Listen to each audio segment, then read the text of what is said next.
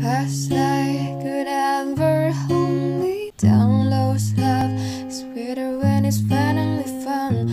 I got a stranger's feeling.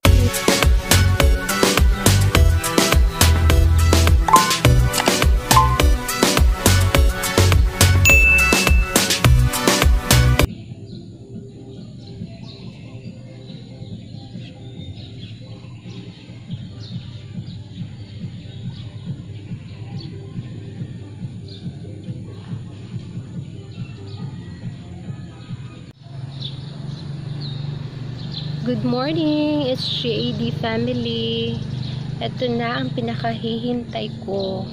Lumabas na ang mga dahon. Andiyan na sila after almost 1 month and 10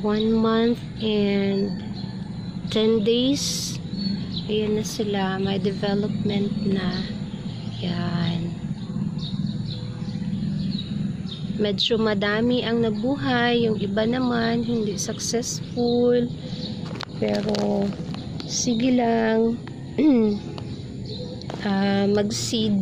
Seedling ulit ako.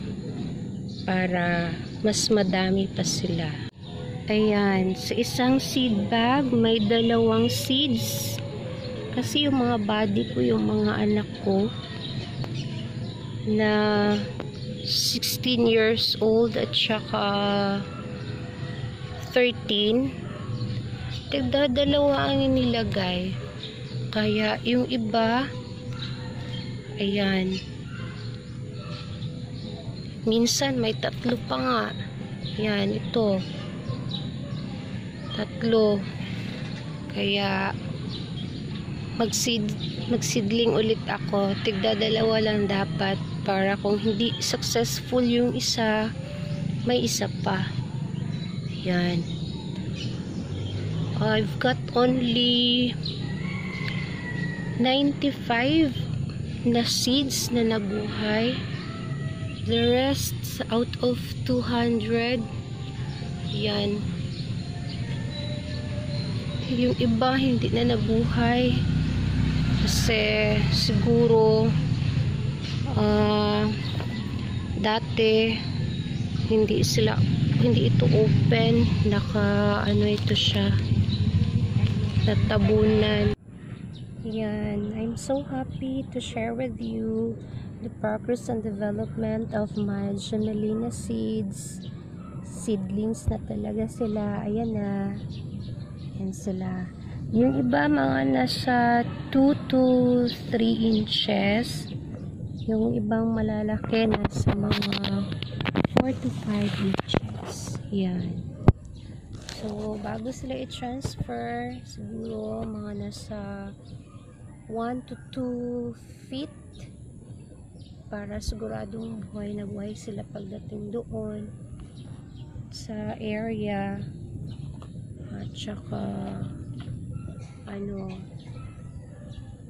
parang mas okay siguro na mas mahahaba na sila para mas malaki ang chance na mabuhay.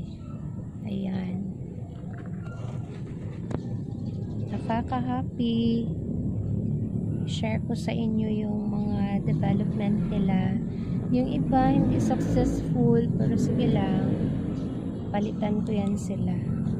I-update ko din kayo palagi para share lang ko lang yung happiness ko. Ayan. Thank you for watching, KSGAD family. Do not forget to like and subscribe. Tell your friends na rin to subscribe my channel para updated sila sa aking mga feature content. Ayan. Have a great Sunday ahead. And God bless.